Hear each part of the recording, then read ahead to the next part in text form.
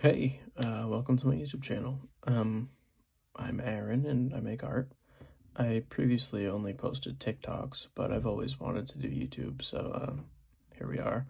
I have an Etsy shop where I sell pyrography or wood burning that I do every day. I make them into wall hangings or signs or whatever you want to call them. I do them every day, so I figured why not film the process and upload it to YouTube. I'm not sure if that's all I'll post. I'm sure I'll do a variety of things, but for now that's what I'll do. I don't only do pyrography, I do things with all mediums, but I do this the most because it's unique and I think it's fun. And I hope people enjoy watching, I guess. Those are some examples of what I do. Here's Batman, a silhouette of Batman. Silhouettes are pretty simple to do.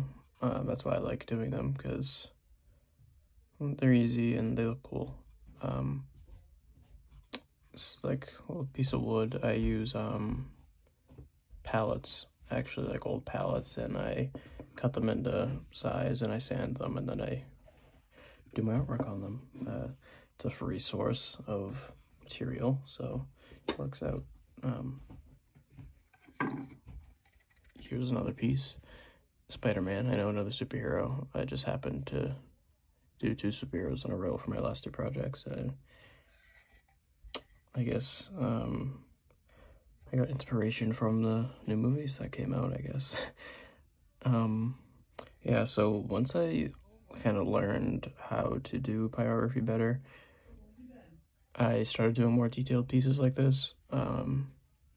Just having to learn how the tools work and everything, and just how everything works, really, because it is a lot different than anything else in art, to be honest. It's like just learning something completely different than anything else. I'll show you this one. These few are my favorite. I like space, so I did this one, a little astronaut floating. Yeah, so this is another, like, it's not a silhouette, but it's basically all one shade. I just kind of just put a little lighter shading on him just to not make him look like a Michelin Man or whatever. Yeah, astronaut floating, I thought it was pretty neat to have the word floating, you know, it's so funny. Actually, put that over here. And I have this one. This is just kind of like a take on like industry overtaking nature type thing. So I just made a brick wall and then put a tree inside of it. This actually took like forever to do, to get all these individual bricks colored in, because I mean it's basically the entire piece of wood colored in. So it took a while because I had to go over it a couple times. And then I did this planet, which came out looking like Jupiter. Didn't mean for it to. I kind of just freehanded it, and this is what it came out to.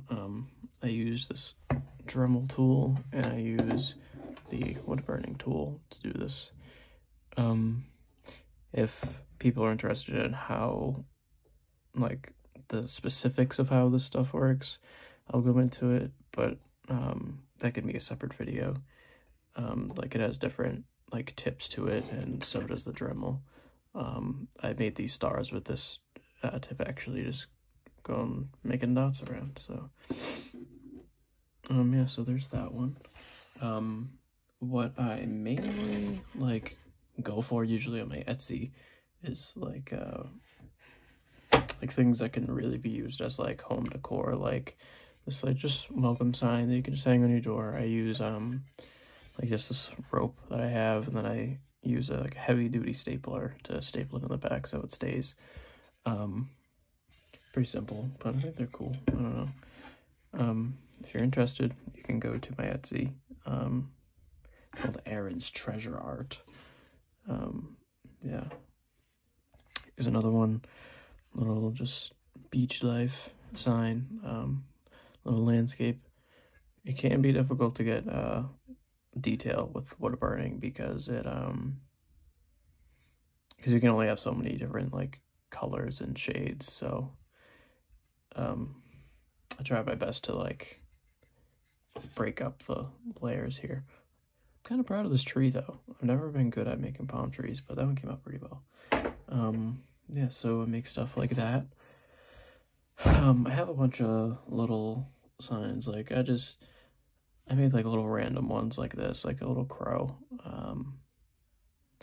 I think this is actually favorited by somebody on my Etsy shop right now. So if you want to beat them to it, go buy it.